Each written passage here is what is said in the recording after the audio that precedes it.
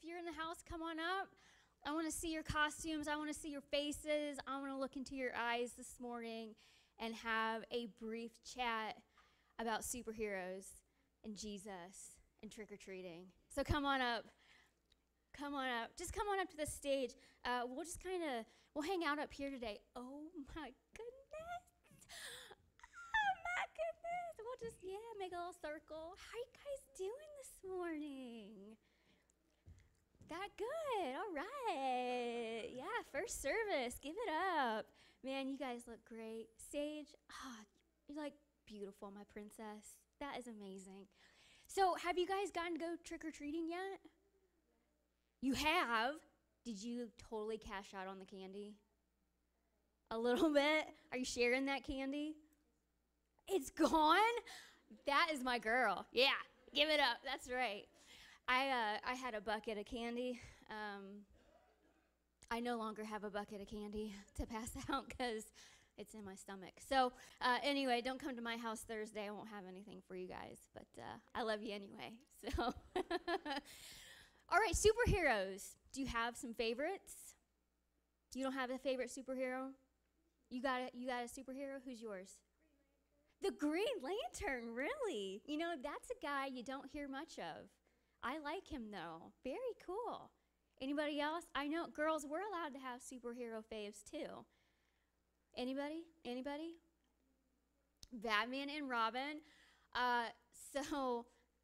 Side note, I'm sorry. This is free. But when Mr. Brett called us up for Pastor's Appreciation, and I said, I'm Batman, Dave leaned over and said, oh, who does that make me? No. I don't know. We'll just leave it at that. But Pastor Dave, interpret that however you want. So, yes, Batman and Robin, very good. Anybody else? Oh, yeah. Superhero? Just superheroes in general. I love it. Man, these Avenger movies have really brought out the superhero stuff, haven't they? Like, man, I don't even know. Thanos, is that his name? The bad guy, the villain? Yeah. Yes, Captain Marvel. You have Captain America. I mean, you just have all these superheroes. Do you know, well, before I get there, I want to ask you guys another question. If you could have any superpower, what would it be? Oh, invisibility. What is it? You would want to be cotton candy? Would you just constantly like eat yourself and lick yourself because you would taste so good? I think I would. That would be a temptation for me. What would you? Laser eyes. That's awesome. Do you know what your superpower, like what would you want to do? I would want to fly. She said give out flowers. That is the best thing I've ever heard. That is a wonderful superpower. I love your heart. Do you have a superpower if you could do anything? Ooh, climb walls, kind of like Spider-Man? Yeah, awesome. I would definitely want to fly. Like, I just have this really, cool imagination of just, like, taking off and kind of looking over everything, and I'd fly over oceans, mountains. I would love that view, I think. I just would love to fly. Can you take a guess at who my favorite superhero is? I am Batman. I'm sorry. I just don't do it justice. That was terrible. Anyway, yes, Batman, I think I had to think a little bit about this because growing up, I thought back to some of the superheroes that I looked up to. And some of the movies help us kind of create that image in our heads of our favorite superheroes. And I just remember watching Batman, and I loved the Batmobile. I loved Batman's gadgets, right? Like there's just so many things that were so cool. And I loved the fact that, like, he just wanted to help people. You know what I mean? Like, he was just this ordinary dude, Bruce Wayne, and he really didn't have a superpower. It's not like he could be invisible or have laser eyes or anything. He was just kind of a common, ordinary, normal guy. And there was something bad that happened in his life, and he decided to use that something bad for good, to help other people. And I just always thought, even in my adult life now, I think I just really appreciate and I love Batman, right? Do you know who else is like super just kind of common and what? Robin is super common, you're right. Yes. Who would be like normal, everyday people? Take a look at each other. You. Yeah, we're just kind of everyday, normal, common, awesome people, right? That God uses every day to share his superpowers. Now, what do you think God's superpower is? To help people. That's right. His superpower is to help people, to love people, to save people. I got to thinking about this, and if I could kind of sum up, all right, the superpower of God, because he is like the ultimate superhero. We just sang about it. He's better than Spider-Man, better than Superman, even better than Batman, right? He is ultimate superhero. Like, there's no contest with him. There's no villain. There's no evil dude out there that can even come close to taking down God, right? Do you guys know that? So I got to thinking, how would I like sum up God's superpower? Because he's so big and he's so powerful. I couldn't even, like, we'd be here for the next week if I tried to list all the superpowers of God. So I got to thinking, and Pastor Dave's going to touch on this here in a little bit. I am. That word kept coming, or that phrase kept coming to my mind. I am. Can you guys say that? I am. I am. Now that's not talking about you. That's talking about God. In the book of Exodus, in the story of Moses, you guys have heard of Moses. We've talked about him a lot in Kidman. God meets Moses at the burning bush to tell him, hey, go save my people. And Moses makes up all the excuses like, well, man, I don't speak very well. That's okay. Well, who should I say sent me? And God says, you tell Pharaoh, I am sent you. And I think that phrase, I am, sums it all up, because that means he is everything. He is creator. Did you know he created everything? The universe, the stars, us. No other superhero can do that. He sustains everything. He keeps everything in motion. No other superhero can do that. He saves us from our sins. No other superhero can do that. He raised from the dead. No other superhero can do that. There's so many things. He's so super awesome and super powerful. And you know what? When you guys invite him to live in your heart forever, you get to experience that superpower, because he's going to use you, our common people. We're just regular folks, right? He's going to use you in your schools, in your families, within your friends, eventually someday where you work. He's going to use you. You just have to remember you have that power within you, because you have an amazingly big, awesome God living within you. There's a man in the Bible that Pastor Dave's going to talk about today who was very common, and God used him in mighty, mighty, mighty ways. So I'm going to wrap it up. I've got some donuts. I've got some papers to hand out to you in just a moment. Before we pray, do you want to take a guess at who Pastor Dave's superhero would be? Or if he could dress up as anybody, do you know who it would be? Robin again. Yeah, Pastor Dave, I'm sorry, man. You're really falling on this Robin sword. All right. Anybody, any other guesses? What do you think if Pastor Dave could be anybody? Like his superhero, what do you think? The Hawk? I don't know why I'm laughing so hard. That's awesome. Oh, I love you guys. All right. We're going to pray. And you know what? I would like to pray. This is kind of a side note, but Nolan Asman, who we prayed for last week, who had surgery, he's just experiencing a lot of pain right now, and from his surgery. So I want to make sure we lift him up in prayer today, and that God would use his superpowers of healing to touch Nolan today. Okay? All right, hands together, eyes closed, heads bowed. Jesus, thank you so much for being the ultimate superhero. Thank you for your goodness and your love. Thank you for using everyday people like us to share your word, your love, your holiness with others. Jesus, I ask that you would be with Nolan right now where he is.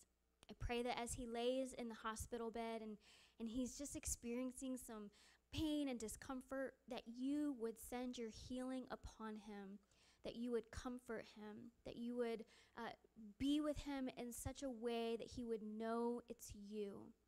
And Lord, be with Tori and Christian and Lila as they are there loving him and comforting him and being there to just support him through this. Lord, we thank you so much for this day. We thank you again for your superpowers that live within us. In Jesus' name, amen. All right, guys, let's see what Pastor Dave... So what's up, guys? Oh, boy. So I heard the Incredible Hulk. I also heard Robin. I'm not thrilled about that one. Any guesses? No? Adults? We've been spending time in Leviticus. Moses! Moses is my superhero, and we'll explain that here in just a little bit. You guys can have a seat, and I promise I won't hit you with my staff on your way out. Think of the iPad as God's modern day of tablets or stones, all right? It's the best we can do. And Moses obviously wore a smart device on his wrist. I just forgot to take that off and noticed it on my way here. We're going to talk about Moses today. We've been in the book of Leviticus for those of you that are visiting, and we've been talking about how God desires for us to be his holy people and what we can learn from that. The two critical people in Leviticus are God himself and Moses. Now, Moses was one of my favorite biblical characters growing up, and maybe for you it was others. Like, I loved David and Goliath too. There's something great about that story. And we have these kind of heroes of the faith, don't we? And maybe some of you didn't grow up in church, and you're like, who's Moses? Well, that's okay too. We're going to share with you a little bit about Moses today. So I remember growing up, and I didn't have I had enough time. I just didn't think of it soon enough to order a really cool white beard from Amazon. It would have happened. I just don't think that far ahead. Moses, to me, had this really cool beard, like Duck Dynasty styles, only white. He would have worn perhaps a robe, maybe like this, though he might not have got it from Brett and Amy's closet. I don't know. Perhaps he would have had on some Kickin' Air Moses sandals. I don't know if they had those back in the day. I could not find a pair, so barefoot this morning. We think of Moses, oftentimes we think of him coming down to deliver these 2 tablets of stone that the Lord etched into his commandments on how we can love him and how we can love others. Perhaps we find one of the great symbols of him is his staff, which thanks to Ed Rogers and his woods this morning, I now have a really cool staff. Now, if I throw this down this morning and it turns into a snake, just run. Right, please. If you don't see me back here, it's because I'm terrified of snakes, and that would just be creepy to me. But God used the staff of Moses to demonstrate not the power of the staff, not the power of Moses, but rather the power and authority of God. And we're going to see that over and over in Scripture. And so we find that Moses, this man, that he would meet God, and the very first time was in the form of this burning bush, right? Because one couldn't see the full glory of God and behold it and not be killed, okay? Because of God's magnitude, so big, he's so amazing that one could not gaze into the eyes of God and live. So God came in the form of a burning bush that was not consumed, and that's how he first began to communicate to Moses. And so we find here that God would use Moses, and he'd take a staff, and we talked about he'd turn it into a snake, and God would use Moses to kind of bring these plagues upon the Egyptian. You remember those, like real creepy, kind of bizarre plagues, things like turning the Nile River into blood, things like making this plague of frogs just as you sleep. Think little frogs are sleeping next to me here, really gross. Think about gnats. Anybody have those this year in excess? Yeah, I think we went through like 4 or 6 of the little apple traps from Ace, right? Because they became immune to Dawn dish soap and that whole ingredient thing. But man, a plague of gnats. There would be animals that would be killed. There would be a breakout of boils. There would be a hailstorm of fire. How cool would that be to see, just not be in? And so we'd find God doing these things. He'd bring death to the firstborn, both of people and of animals. We would see that Moses would stretch out his staff, maybe one of the most popular images, and he'd strike the ground, and the Red Sea would split or part, and the people of God would walk through that. We would find that there would be a cloud or a pillar of fire that would be formed. We'd find that this stick God would use with Moses to remove toxins from water. Another really great moment of Moses is this cool kind of hero-like figure is the Israelites were thirsty. And they were complaining because, oh man, we were just let out of slavery, but woe is us, right? We need some water, Moses. And so God instructs Moses, I want you to strike this rock with your staff, and what will come forth? Thank God there was no water that just popped up there. But water sprang forth so that the people of Israel, or what would soon to be Israel, could have nourishment. We'd find that this staff and Moses would be instrumental in defeating armies that would oppose them. You see, throughout Scripture, we have lots of reasons to believe that Moses perhaps was one of the first superheroes of humanity, right? I mean, he did things that were not human, thus being superhuman, right? Things that nobody else could do, nobody else could take credit for. In fact, in one of these, in Exodus chapter 17, we're going to find Moses on this mountain. And Joshua was in battle against this group of people called the Amalekites, right? And what they found was that as Moses was up on this mountain, as he kept his stick held high, that Joshua and the army would continue to be victorious. But what happened is Moses' arms got tired and this staff started to drop. What started to change? Yeah, the Amalekites would begin to have the upper hand. And so Moses would raise it up again. And they would begin to win in battle. And over this would happen. And so he had some friends that went and got a rock and thought, well, we'll just get a rock so Moses can lean up against and sit on this rock and it'll keep that staff high. So he was seating and kept his staff up, and God's people were victorious, but then his arms continued to get weary. And so then we find Aaron, who is one of the priests we read about in Leviticus, and this other gentleman named Hur would come, and they would help Moses keep his staff held high. Isn't that great? Because they knew that the Lord was giving them victory in this. The story of Moses is exceptional. Here we have this staff-wielding, miracle-working, army-defeating, getting people out of slavery man. And if we just stop there, we can think, man, Moses was, what a superhero. But we really need to go back in the story a bit to find out who the real superhero was in this. Because we can learn a lot about Moses from his past. So if we go all the way back into Exodus and in chapter 2 there, if you'd like to just take a look for reference, we're going to find that Moses was essentially at birth sentenced to death row.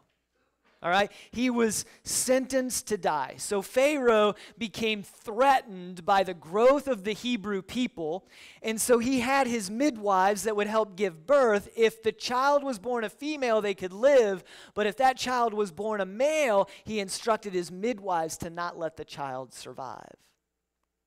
So Moses' mother was aware of this, and so she had him apart from this and then hid him until she couldn't hide him any longer. And then the story tells us in Scripture that she would put him in a basket and send him to the Nile River to protect him from being killed. Now, interestingly enough, Moses was then found by the Pharaoh's daughter. And in one moment, perhaps they gasped, thinking, oh no, he's been found and he's going to be killed. But in that moment, God does something, I believe, in the life of this daughter. And that is that she had compassion. And she took this child in as her own. And then through a whole series of really cool events, God doesn't just stop there, but he actually finds a way for Moses' mother to come into the picture to nurse him and help raise him until the Scripture says, till he was weaned. Wow, that's bizarre. Should have been killed. He was sentenced to death row, and yet now he's living in the palace. How crazy is that? He really deserved to die according to Pharaoh's standards, and yet something happened, or rather someone happened that intervened. We find then that Moses would be a prince in the palace. That would last for about 40 years, and then Moses would go from prince to shepherd.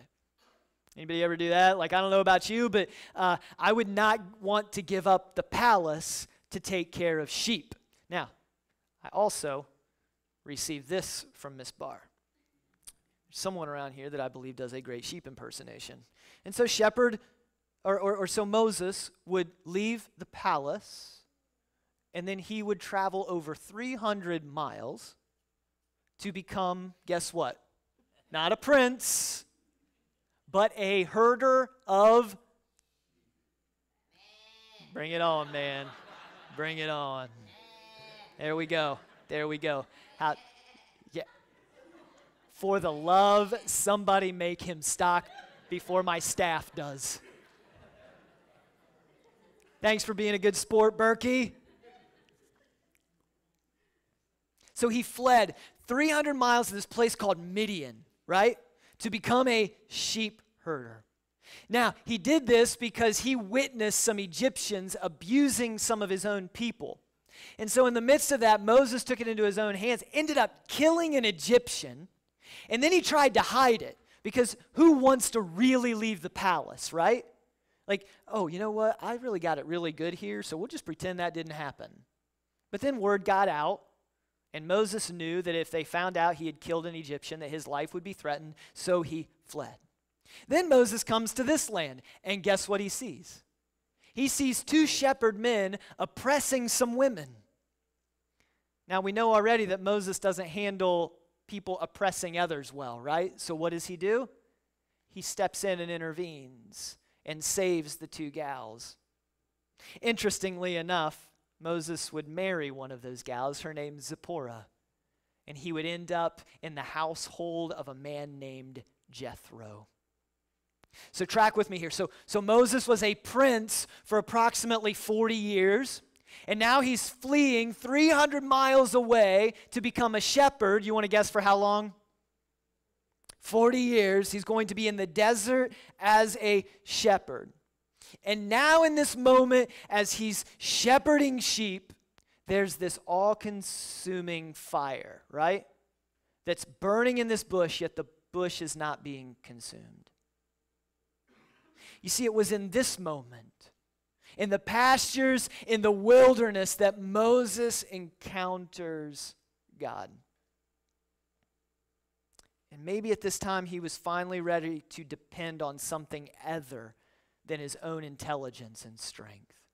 So to this point, Moses probably felt pretty good about himself, right? Like, hey, I escaped the hand of one of the most powerful men in the known world. I ran to the shepherding place. I rescued some young gals, some damsels in distress, right? And then one of them became my wife. Like, my intellect, my efforts have done pretty well so far. And in this moment, something is going to happen. He was going to have an encounter with someone that was far greater than he could ever imagine. And as he has this encounter with God, and God lays out his plan for Moses, now we find out who Moses really is. And are you ready for this? Here's what the Word of God is going to tell us is really at the depths of who he is. He was someone that really didn't believe in himself or that God would help him. Someone that lacked a sense of confidence. In fact, he would say, "Who am I? Who am I? Like, Lord, I'm an escaped convict that's herding sheep. Who am I? Why didn't you use me as the prince? Could have done something there, right?" He didn't believe in himself. Neither did he believe in the God who was commissioning him or sending him. For who has sent me? Who do I tell them that I am? What if they don't believe me? Oh, Moses wouldn't stop there. He would continue to say, "Lord, who am I? You know I don't speak well." You know who you're talking to, right? You know who I am, and this isn't going to go well. And finally, he concludes with this: send someone else. Anybody ever said that before? Don't shake your head no at me. Y'all a bunch of liars this morning. Maybe I'm the only one. Lord, send someone else. Been there before. In fact, there may be chances I'm there again, because God often asks things that I look at and go, "You want me or us to do what?" Use another church, right? Send someone else. Send someone who can. And we all have that in our minds, right? Now, I don't want to go talk to people. Let's let Dooley go do that. I'm not real good at preaching or speaking, but I know a guy. Let's see if we can make it happen, right? Or, man, you know what? I really don't have much of a voice, and I don't think I can sing. But I know a guy. Send someone else. And I don't work well with kids, but I know someone. Send someone else. You know what? Elderly people just creep me out. Don't look at me like I'm the... Trust me. I know some of y'all, it's why we don't go to nursing homes. And I've said it. Lord, send someone else.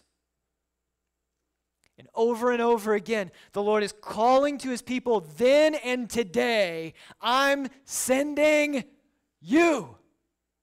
You go. Not an option. Not in our strength, but rather with him. I've said that before. I've questioned the Lord to say, "Lord, who am I?" When I felt called to be a pastor is the first time of going, "Lord, who am I? I guess I'm good with teenagers. Leave me here. Who am I?" We've all made excuses. Moses made excuses, and yet God had an answer for every single excuse Moses could make. I believe God does the same for us today. The first is simply this, and I believe it echoes what we've been learning in Leviticus. You see, God didn't start something in Exodus. He changed halfway through in the book of Leviticus. Rather, God's character was the same yesterday, today, and forever. And so we're going to see this dominant theme taking shape here. And the first is this, that God says, "I will be with you, Moses." We learned last week, who does God choose? You, me. God chooses us, and he says, "I will be with you." So he says to Moses, "You're right, Moses. You're not that special. But I am." We're going to come back to that in a moment. You see, here's what I believe God needed to work with, and that was a man that was willing to be humble, not arrogant. Someone that was willing to say, who am I? What do I have to offer? So that as he fulfilled the work of God, God could say, I am the one. We see this in Pharaoh because we know that Pharaoh was aggressively arrogant, hardened his heart to anything that the Lord wanted to do. Here's what I know today. My special, your special, apart from God, is nothing compared to God. The I am. So it is God that chose you. He is the only presence that matters as we live this life. In fact, Jesus would say it this way in the Gospel of John, chapter 15, 16. Right? It says this, you did not choose me, but rather I chose you and appointed you so that you might go and bear fruit. Caleb talked about the fruits of the Spirit this morning. Love, joy, peace, patience, kindness, goodness, gentleness, faithfulness, and self-control. Fruit that will last. And so that whatever you ask in my name, the Father will give you. This isn't the cosmic genie like, Lord, I'd really like a Corvette tomorrow. It's not going to happen, right? And if it did, that's really obscure. It's not about our possessions or our things, but rather, am I willing to say, Lord, whatever you choose to give me, I'll use for your glory. Whatever, anything, however that may be. Some people he gives immense wealth to. I don't know why, just happens.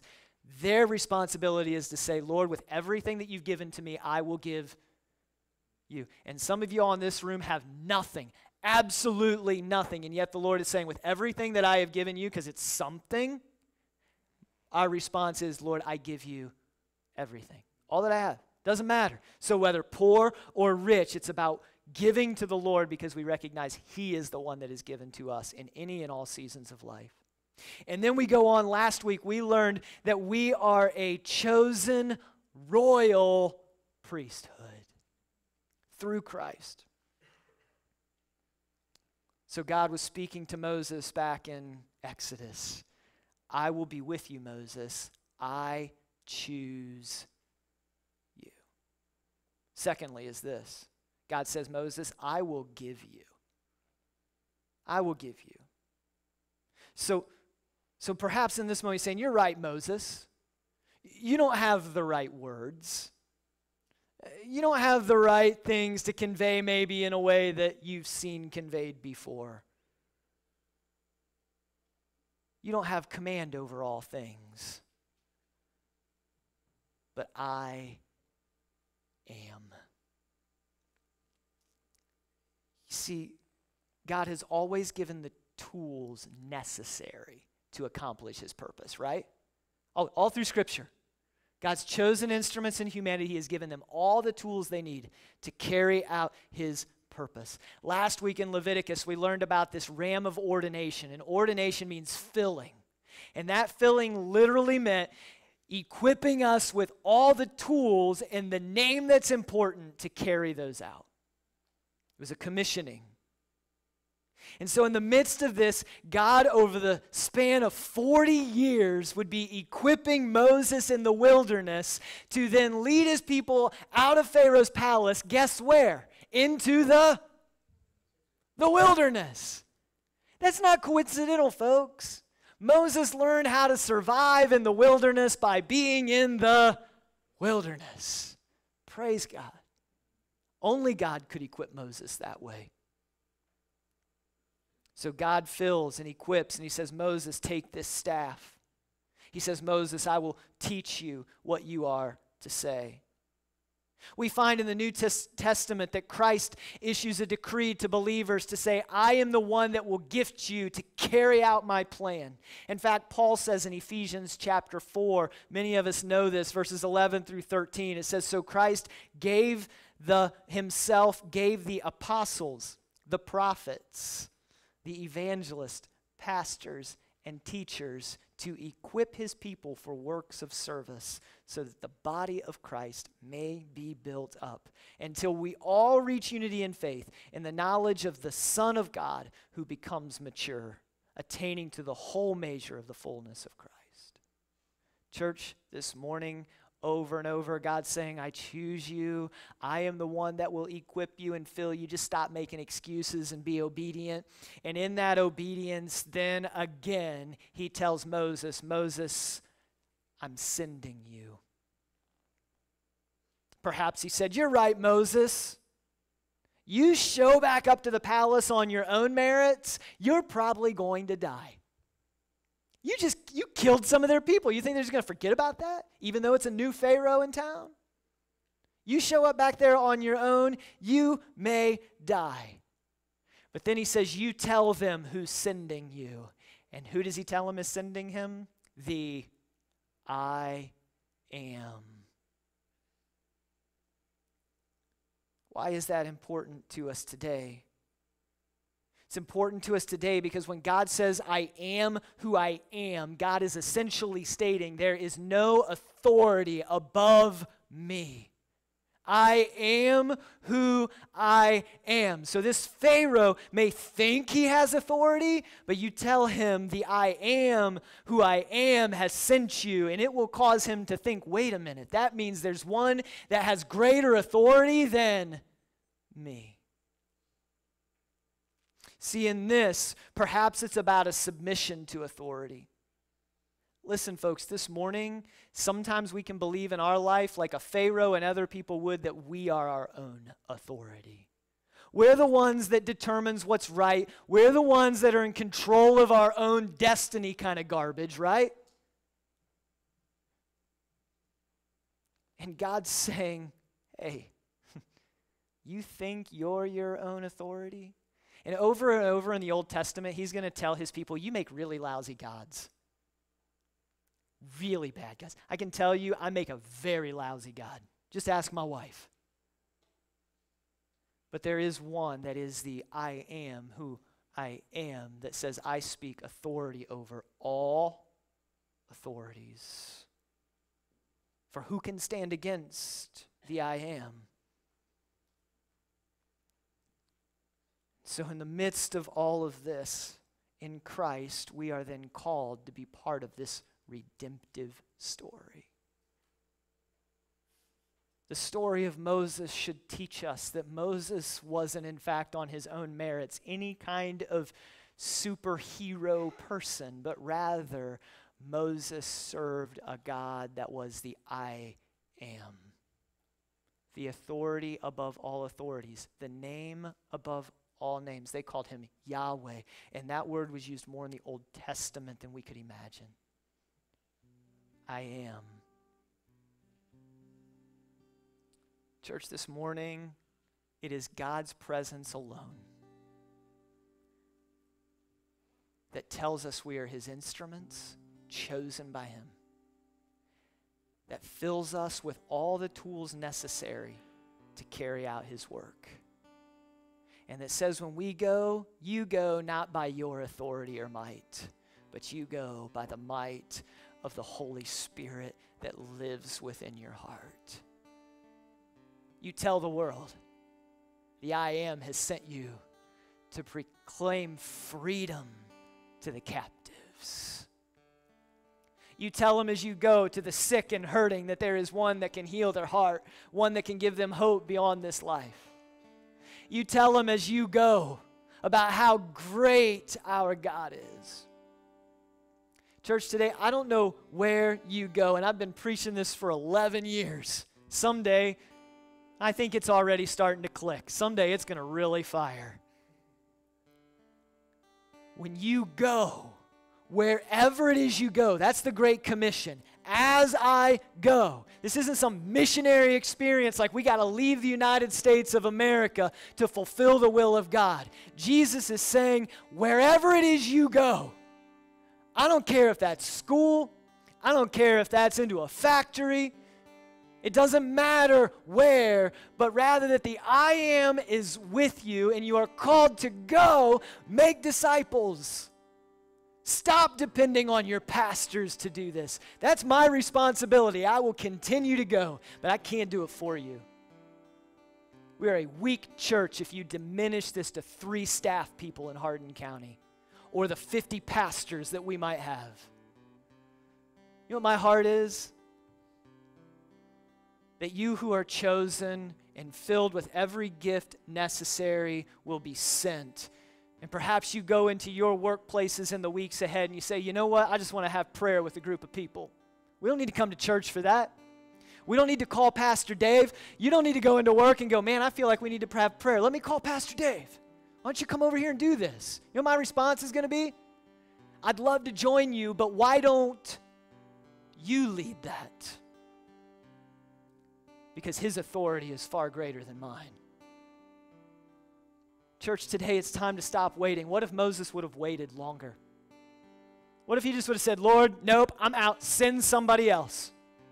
I believe the Lord would have found a way to carry out redemption ultimately through Christ. But listen, he chooses us. He fills us. He sends us. Kids, where are you all at in the house? Wake up for a moment. Kids, you here? Look at Pastor Dave. Just look at me for a minute. Y'all, I know some of you adults, still kids. That's cool. Kids, God is using you too.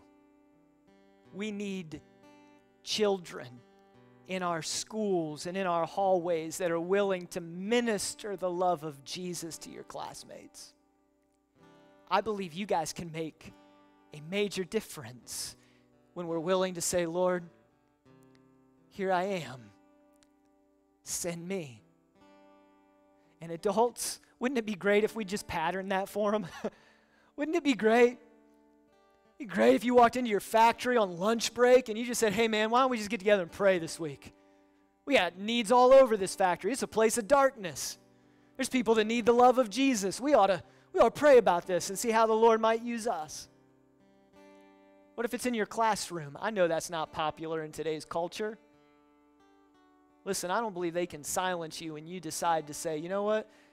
In my room, I'm just going to decide to pray. And if maybe before school or after school or on our lunch break, there's some other teachers that'd like to join me, guess what? Why don't you bring them along and say, let's just be obedient to the Lord today. Great news is you don't need a staff to do it, right? That's weird. Please don't take a staff into you may get kicked out. But you have the I am, who I am, that is with you. And so as we stand today,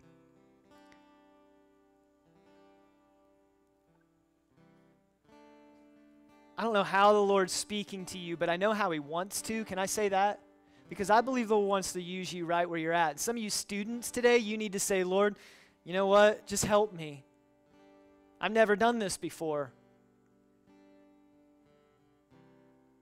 But I know you're with me. So whatever you want me to do, Jesus, help me. Some of you teenagers here, you have an opportunity to make a difference in your schools as well. And one that isn't just about good morality, but one that can change people's lives. I don't know where you're sending me, Jesus, but here I am, just send me. Some of you teachers in this place, I know it's hard. I've watched my wife go through it from a substitute position, and it's not easy days, right? But I believe God has chosen you, and he has equipped you to educate. And it's more than just about filling kids with knowledge. Perhaps it's about taking the presence of Jesus into those buildings and classrooms. Nobody can stop that. Don't be rude about it. Don't be a jerk, right? Just be willing and obedient. Y'all that work in the labor force or in public areas of service, thank you for what you do for us. But I believe the Lord wants to do more than just use you to create parts for Honda. I believe the Lord wants to do more within you than just to punch a time card. I believe the Lord has equipped you and sent you.